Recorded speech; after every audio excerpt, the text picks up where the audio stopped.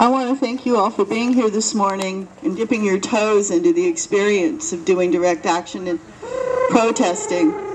This is dipping your toe in a very deep, wonderful pool.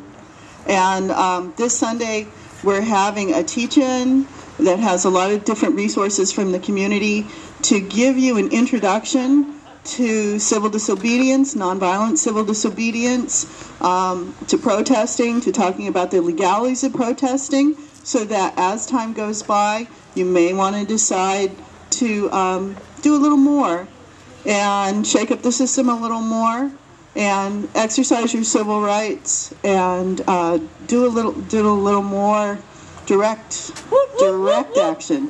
So I hope that you'll come on Sunday, even if you don't want to step up and get arrested. There's a lot of roles. I once heard someone say, for every person who gets arrested, we need 3 people to do support.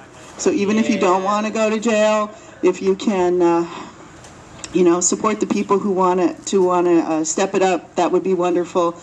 I've been arrested 7 times. The longest I've spent was 2.5 days at Jefferson County Jail.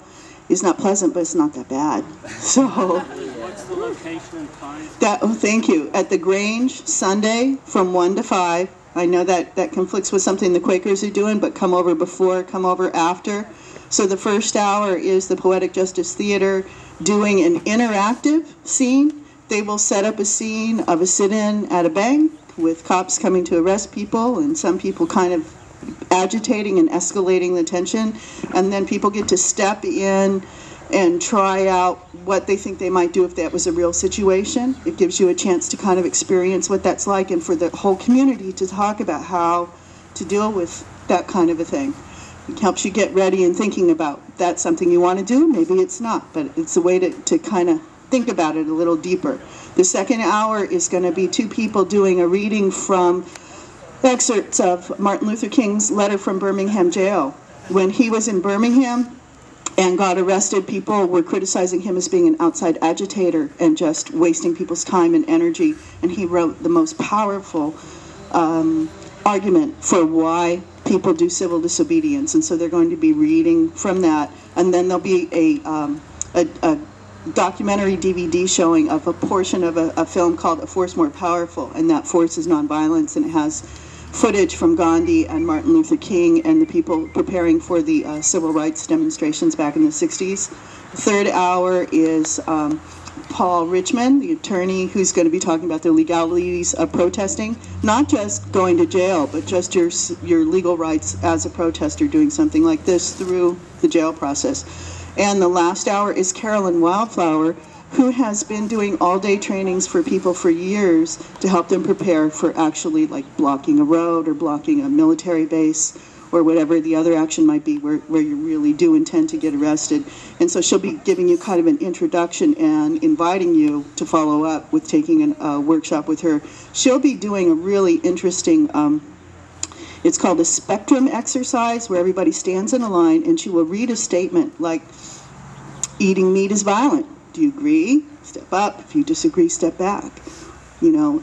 So there's different levels, and we're going to spread out across the room as we see where we are.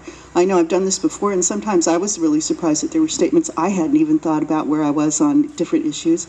And then there'll be time to talk about it together so that we can all kind of get to know each other and get to know where we are, and make sure that when there is a stronger action, we can trust each other and we can work together and we can have real good communication so that it's as safe as we can possibly make it. We can't stop all things, and I have been at demonstrations where the cops are really scary and in riot gear and pepper spraying and all that good stuff. And while I don't know that Jefferson County or the Port Townsend police might do that, have you noticed across the country the cops are all doing the same actions?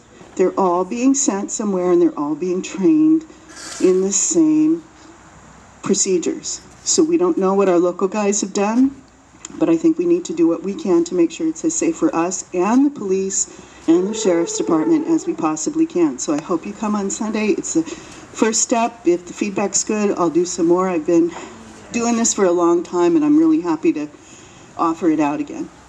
All right, there you go.